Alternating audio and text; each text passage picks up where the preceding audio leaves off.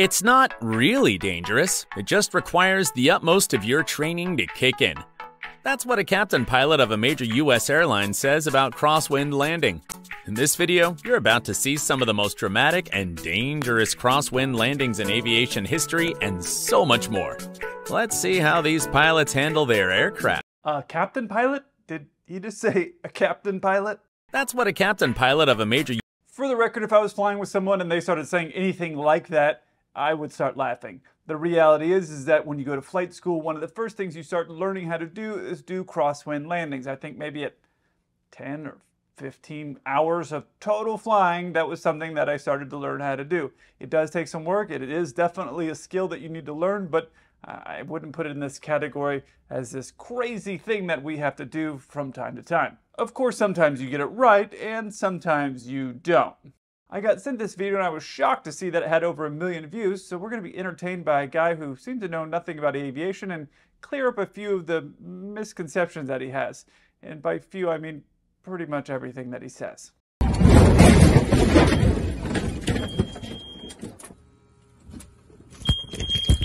The first flight's always the hardest. This Chinese student pilot just flew the Cessna plane for the very first time after graduation, and things didn't go really well.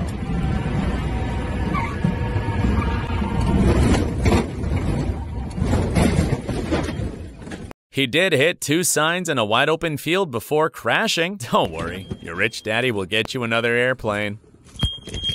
The Cessna plane? It would be okay to just say a Cessna. You wouldn't say my Honda car or my Tesla car. You would just say my Honda or my Tesla. Same thing applies for a plane. You just need to say the type of plane that it is. This guy's obviously still a student pilot or he wouldn't be in this Cessna plane. And then the guy says this. Don't worry, your rich daddy will get you another airplane. Now, I don't know if this guy flying is somebody that's Chinese, and this guy who's narrating this video seems like one of those people that would see an Asian person and assume that they're Chinese, but not every Asian person is Chinese. I will, however, agree that this 100% is a terrible landing. I made a video about it actually a while ago. But if that guy is Chinese, it is true that a lot of Chinese students do come to the US and they learn how to fly. In most cases, those pilots are being trained by the government or by an airline. Rich Daddy is not sending them over to go to flight school. So typically what happens is those people get hired and then they get into a program with a specific airline. That airline sends a bunch of people over and they all come together and they learn how to fly. Obviously, flying is not for everybody. And to say that every pilot is a spoiled brat, that their parents are going to buy them an airplane, is a little bit crazy. Some people had to ride their bike or take a bus to flight school. That was me. I would ride the bus to flight school just like this, so I had money to be able to afford to do everything because flight school's crazy expensive. What's not expensive is buying a microphone off the internet and then collecting a bunch of clips together and sharing a bunch of misinformation that contributes in no way to helping society. Nope, any idiot can do that. We're here in Japan. This pilot just didn't want to go around. Let's see.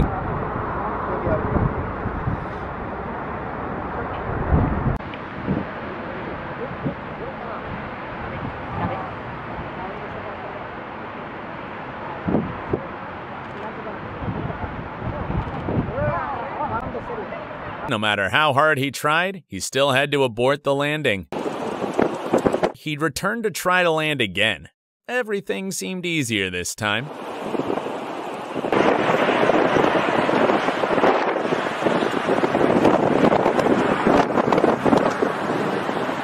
I realize that it has wings and it's the same airline, but it doesn't take a genius to realize that these two planes are not the same type of plane. I mean, even if you didn't know a lot about planes, you would see that there's something different on the end of this wing than the end of this wing. It's alright, I'm sure your rich daddy can buy you some new glasses so you can see these planes just a little bit clearer.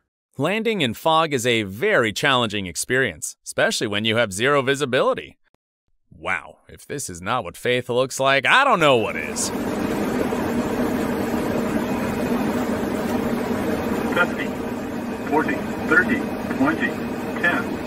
So take what that guy said and basically change it to the exact opposite, because landing in fog with very bad visibility is one of the easiest landings you can do because the autopilot does the entire landing. Essentially, by this point, the pilots would have set everything up so the plane will do everything, land in the middle of the runway, and actually start stopping the plane. The only thing the pilots have to do is remember to turn off the autopilot. However, there is a lot of training in order to learn how to fly a plane, learn how to work all those systems, and be able to properly monitor the aircraft. So it could be that what he's referring to as very challenging experience is what some would consider contributing to society because you're doing a job that's helping people. My guess is this is what we would call a Cat 3 or a Category 3 landing. And usually during heavy fog like this, the winds are barely moving. It tends to be very calm. So while there is a lot of training, there is really no risk behind it because if anything happens, any anomaly or anything happens that's not supposed to be happening, you just go back up in the air and you try it again. So there's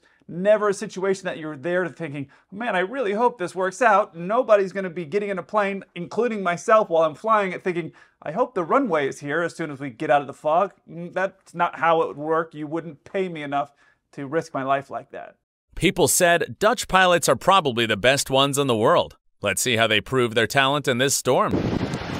Whoa!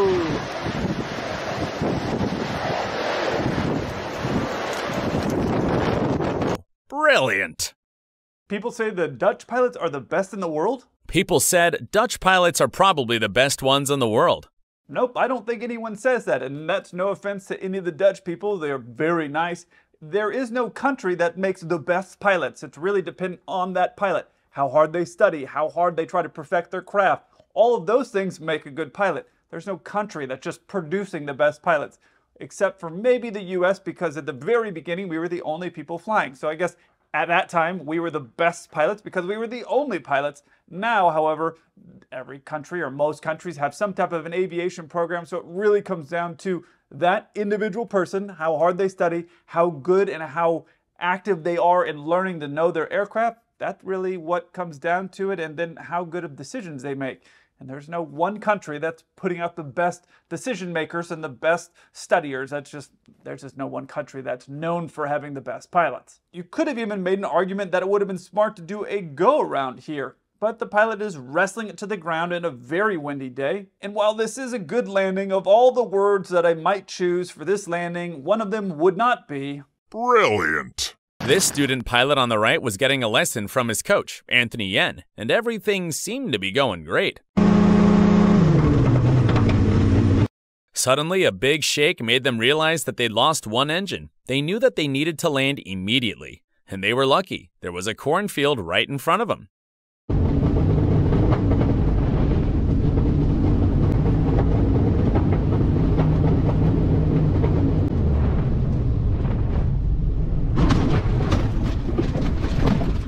It only took him 49 seconds from engine failure to a safe landing on the ground. That's crazy quick thinking, experience, and composure to pull that off.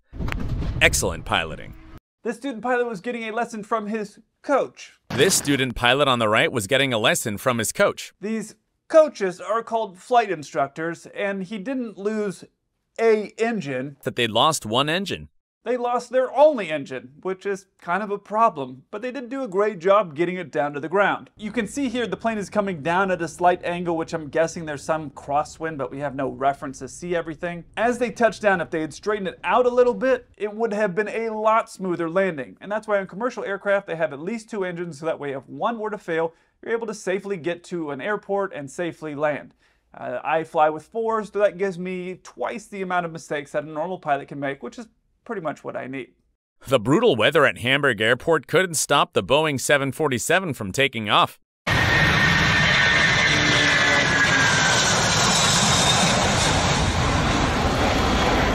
The Silkway aircraft indeed left an interesting silkway of water right after takeoff. Yes, commercial airplanes are able to take off in the rain. It's crazy. The brutal weather at Hamburg Airport couldn't stop the Boeing 747 from taking off. There are a lot worse situations that you'll see planes taking off in. A lot of time plane spotters just wouldn't be out there because it'd be such a horrible condition, so I don't blame them. I wouldn't stand out there either. Runways are always designed to extend themselves in front of a moving airplane, but this aero cirque has almost run off the runway and can hardly take off. Did you see that super low pass? It almost hit those people on the ground. These Colombian guys are super brave to even stand there. Aerocirque is an infamous cargo airline that has been involved in several accidents and incidents due to the overweight carriage and reckless behavior of its pilots.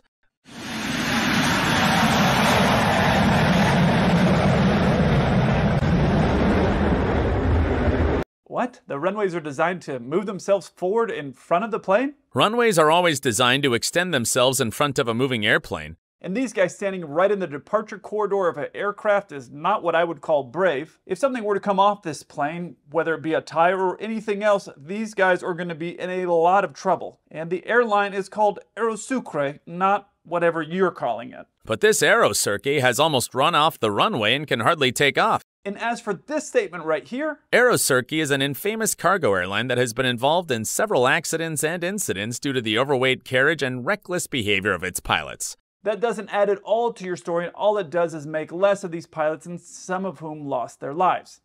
That's the type of person that would probably take a word like infamous and say it like this. Infamous. Unless you've investigated air crashes or know anything about aviation, you really shouldn't be talking about this. Some of these people lost their lives.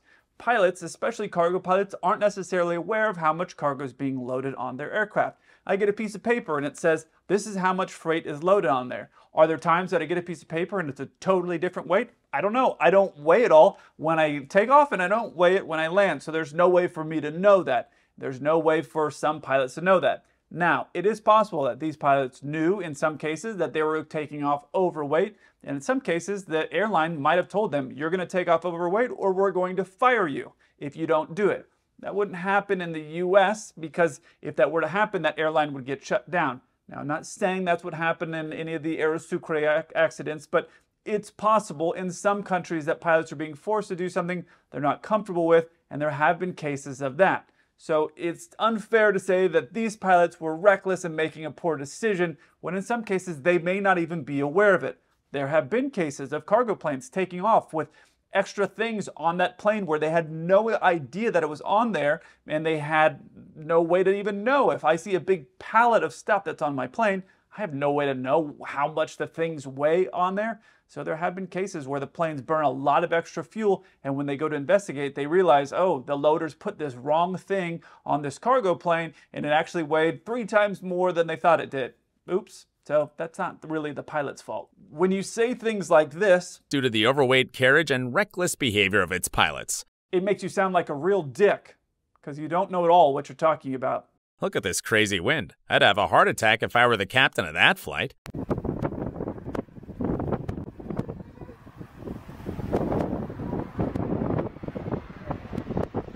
That turbulence was insane.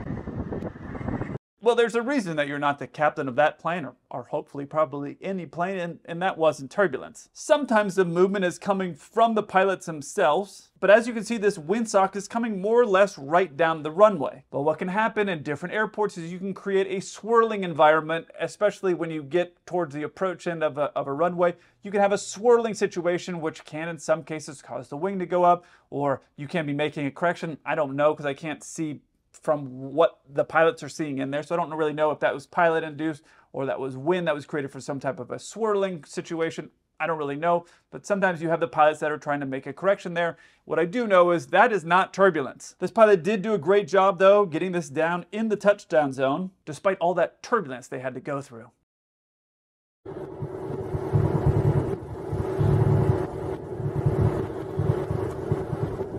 Look at how slippery it is in that smoke trail.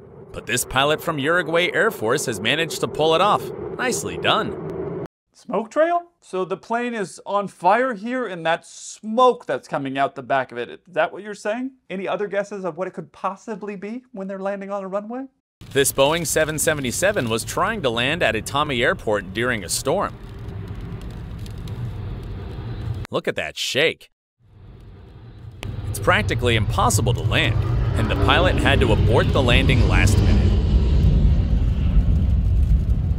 He went back for another try, and the wind was still blowing crazily.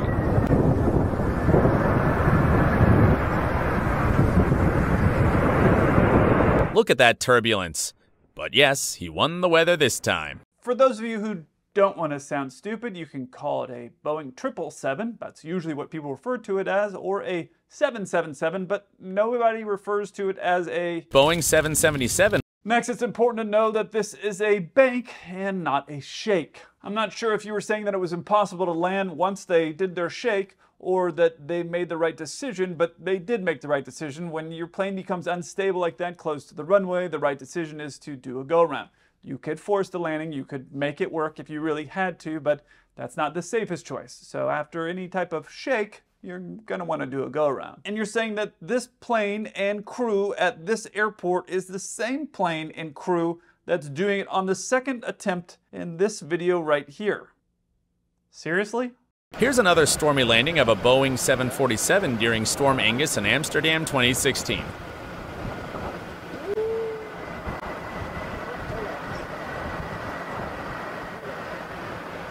Ooh, look at that wind in that landing. It's like he's letting the wind drive that plane onto the runway. Look at that wind. Can you tell me exactly what it is that I'm looking for when I'm looking for that wind? Ooh, look at that wind in that landing. It definitely does take some skill on stronger crosswinds or heavy winds as you get your plane to land on the runway.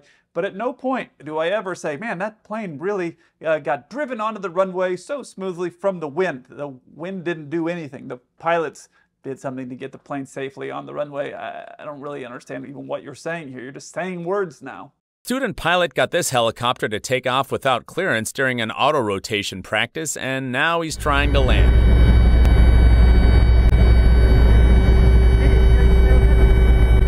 Whoops! If he went down just a few seconds sooner, he would have crashed into that plane below. That was super close.